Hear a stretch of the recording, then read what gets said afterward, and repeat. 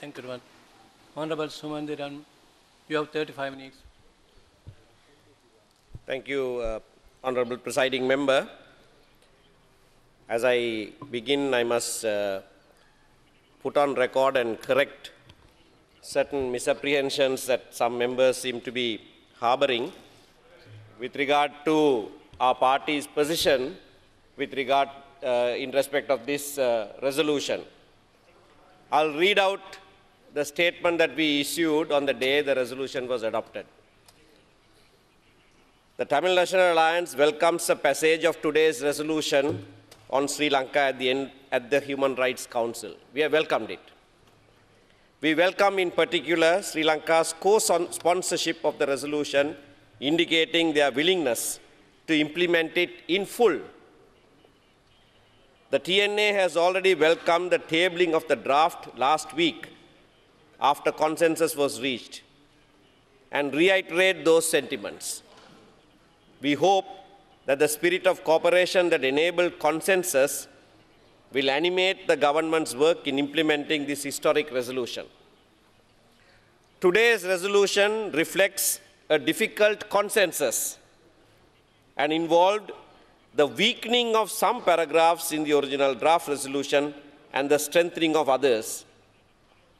We are deeply mindful that any perceived compromise causes hurt to those most traumatized by the horrific crimes that have been committed in Sri Lanka. Nevertheless, the resolution, if implemented, provides a genuine opportunity for real progress on accountability and reconciliation. We are grateful to the co-sponsors of the resolution for engaging with the TNA throughout the process and accommodating our concerns and views.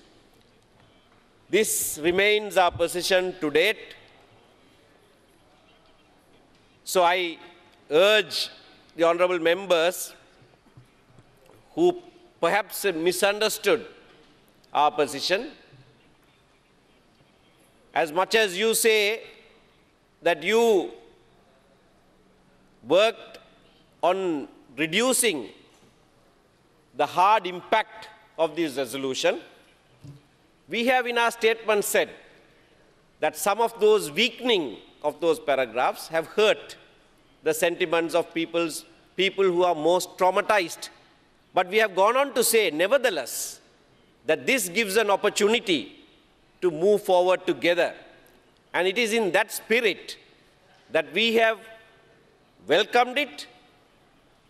And we are happy today that members of the United National Party and members of the Sri Lanka Freedom Party, the two biggest parties in this country, are agreed that this resolution must be implemented. That you really, what you are saying is that you really didn't even need this prodding from international community, that you yourself want to do it. That was reflected when you co-sponsored it. Now, when you co-sponsor a resolution, it's more than agreeing to the resolution. It is taking ownership for the resolution. This resolution is not that of the UN Human Rights Council anymore. This is your resolution. Nobody who stands up and proposes a resolution or seconds it, in this case co-sponsors it, can then say, we will decide now what parts of this resolution that we like, that we can implement, and so on. This is your resolution. You fully own it. And we congratulated you on the 1st of October 2015 for taking that bold step. And we congratulate you today for taking the bold step of abiding by this resolution, for speeches made on both sides of the House, affirming that this resolution is supportive of the processes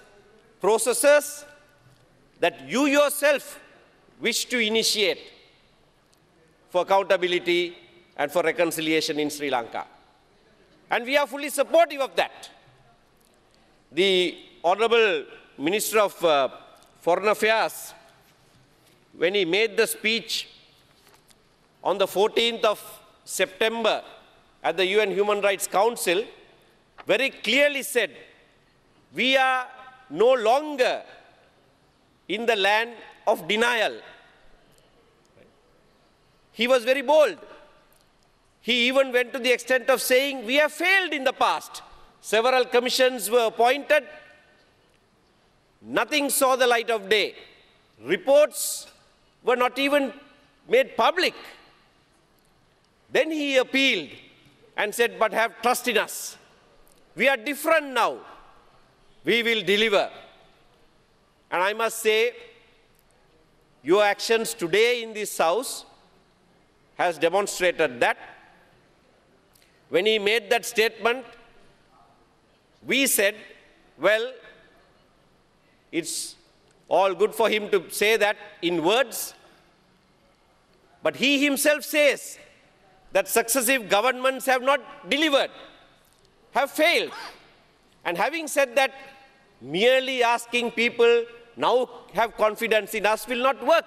People must see action. People must see it being implemented. The proof of the pudding is in the eating, they say. They must actually see it happening. So I want to repeat what we said on the 14th of September again in this House, not from a sense of superiority or anything like that, but as fellow citizens, appeal to you and say, let the people actually see it, feel it, and experience it. Your words today are most welcome. But please remember, they remain only words up to now. This resolution must be implemented in full. I say in full because I was rather disturbed when Honorable Mahinda Samarasinghe sought to make a distinction between implementing the 13th Amendment and implementing the 13th Amendment in full. I asked him, what's the difference?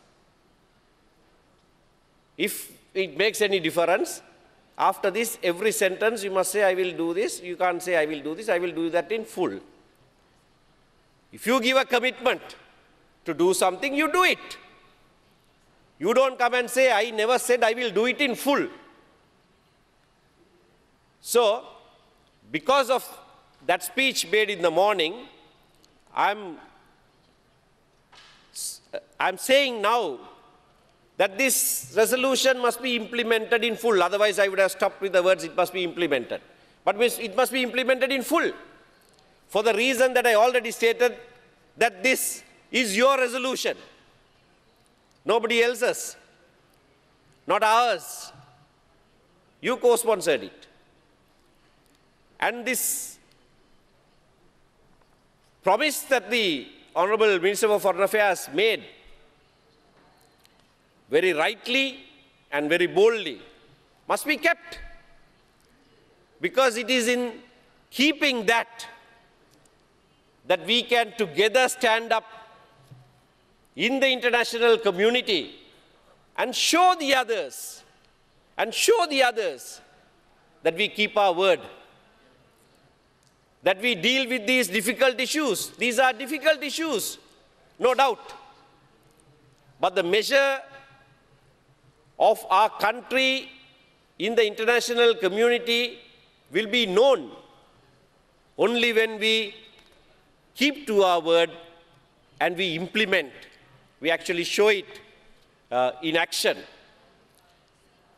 I want to say a word about sovereignty, since that word is often misused. Sovereignty is a right of a people, perhaps of a republic, to rule themselves, to retain for themselves the right to make decisions and to implement them, not to concede it to one person or two or anybody else. It is a right of the people. And that is what our Constitution also says, that sovereignty resides in the people. But that cannot mean that sovereignty can be exercised only by some people to the exclusion of others. And that has been the problem in this country. Because there are several peoples who inhabit this island, they are in different proportions.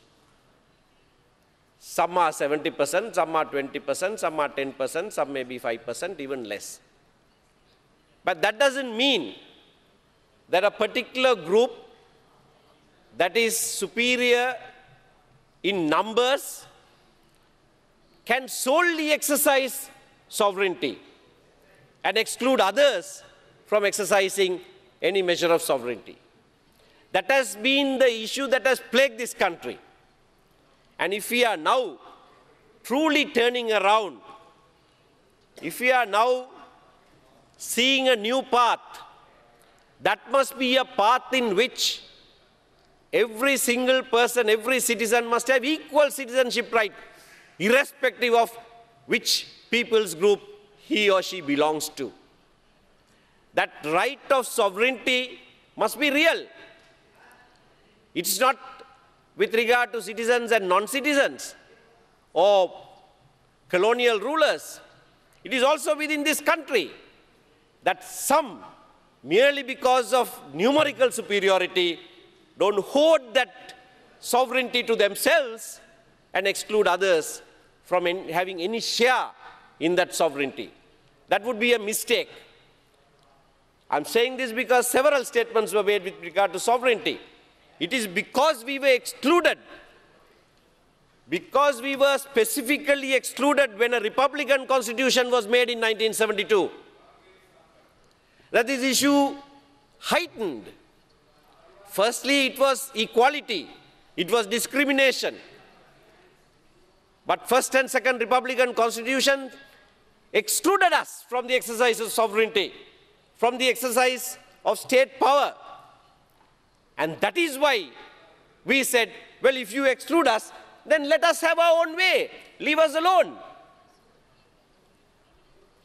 My party president, Mr. Honorable Senad Raja, read out to you a newspaper article of a meeting that was held recently where several members of this House, I'm sad to say, have said we will now create a singular state in this country. Now, if that is the case, then necessarily you will have to allow us to be by ourselves, because we don't belong to the singular state. I'm a Sri Lankan, but I'm not a Sinhalese. The Sinhalese are a great race with a long tradition. You can be proud of your heritage, but I don't belong to that race. I'm a Tamil, and I'm equally proud of my race. Being a Tamil, I have my own heritage, equally long, if not longer. So therefore, if you talk in terms of sovereignty and imply that that sovereignty means that only the Sinhala people of this country can exercise it, then you yourself are telling us to divide. We are not asking for it. You, or the persons who say that this is a Sinhala country are the very persons who are telling us to divide, to be separate. You are the separatists, not us. I said I'm very saddened that several members of this House are saying that. But I'm glad that they can be counted on one's fingers. Only a few. And that is why I said at the beginning of my speech that I'm glad that the two major parties have agreed today that this resolution that this government is also a hybrid government. This is a season for hybrids. First we had the cars. Now we have a government that is a hybrid government. Let's have a quote that also reflects the new trend. That will give confidence. That will give confidence to the people most traumatized by the violence. Whatever mechanism that you institute will be useless if it does not have the confidence of the victims. It must be something that the victims appreciate. It must be something that the victims accept as a just mechanism.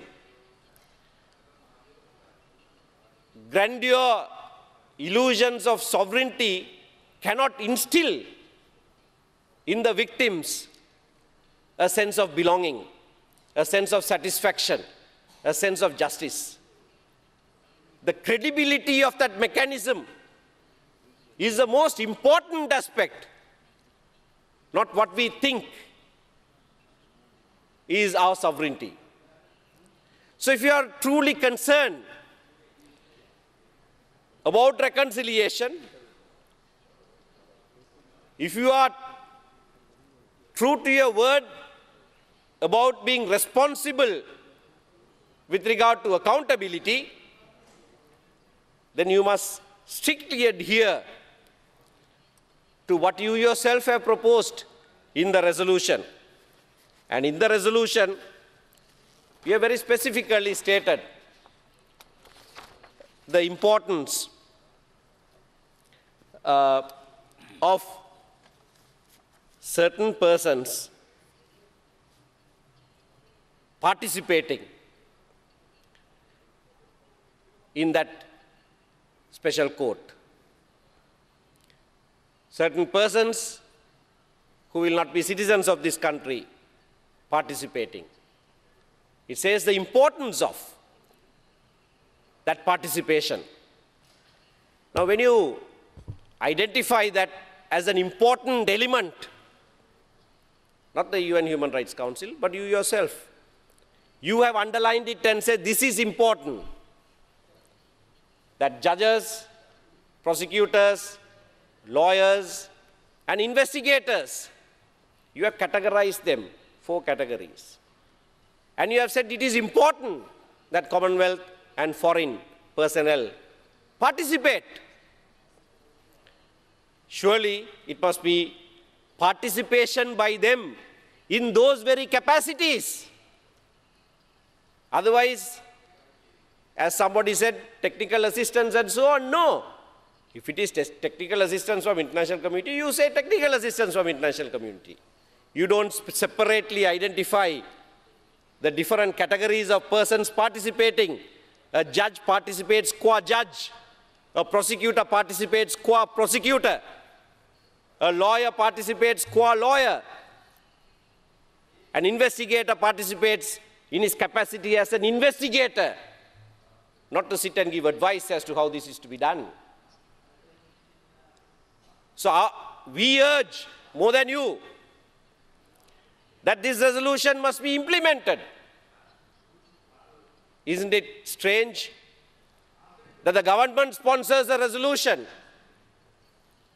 and we are saying we are more keen that you implement it in full, more than you, because we represent the victim community. We represent, I am not saying that only the Tamil people are victims in this country. Many people are victims through this war.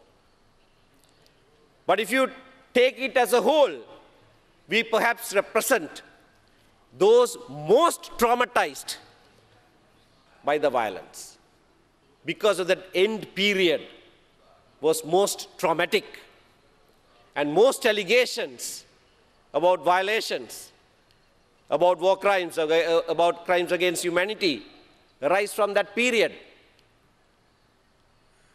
And as true political representatives of those people, of that community, it is our bounden duty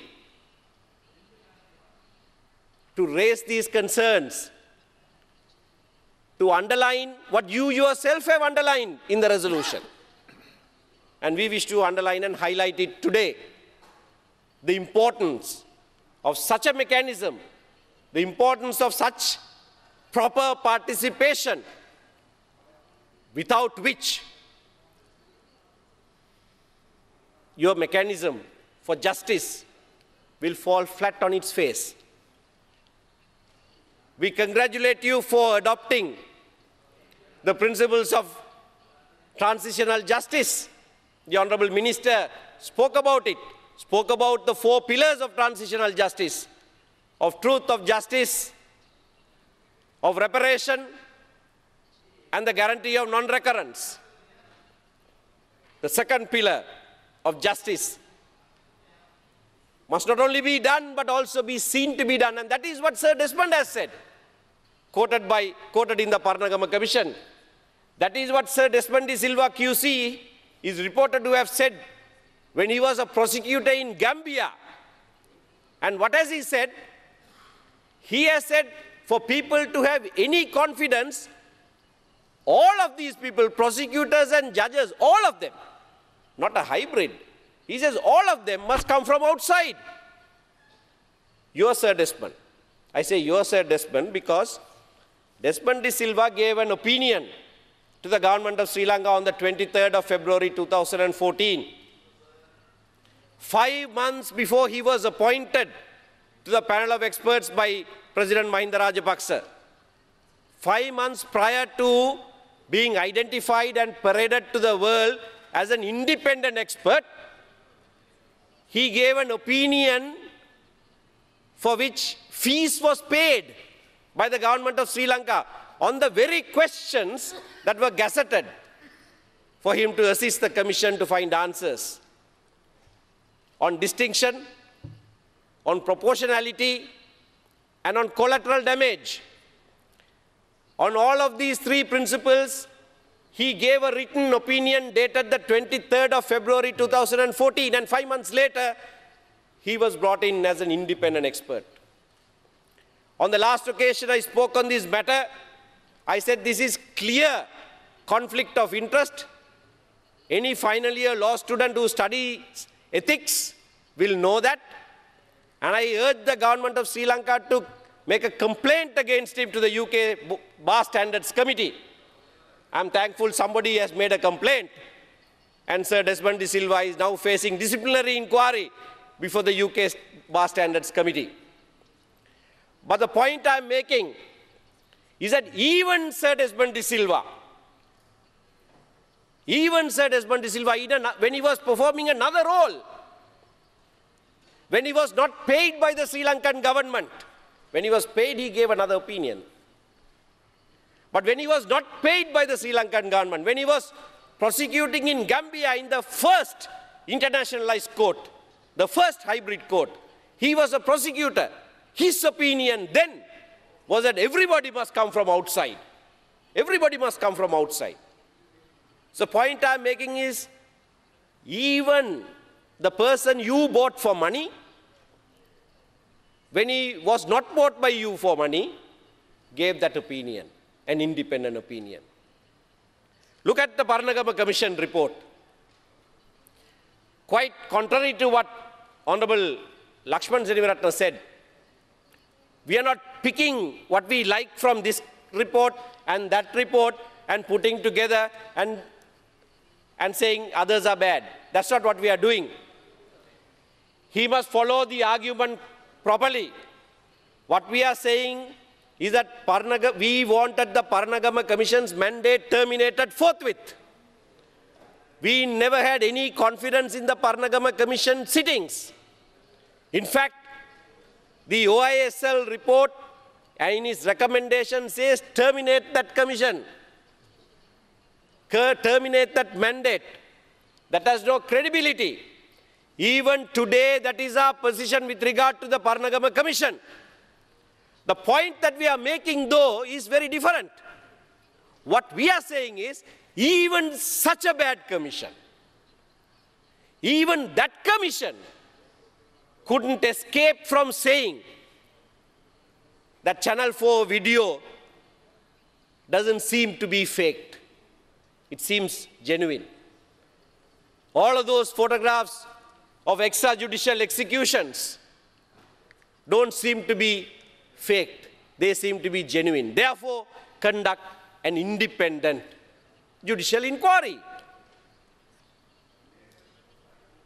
Because I will, Mr. Chairman, I will at this point say that because Parnagama Commission report on those three vital questions for which they got international so-called expert help on distinction, on proportionality and collateral damage, went with Sir Desmond's prior opinion to the Sri Lankan government.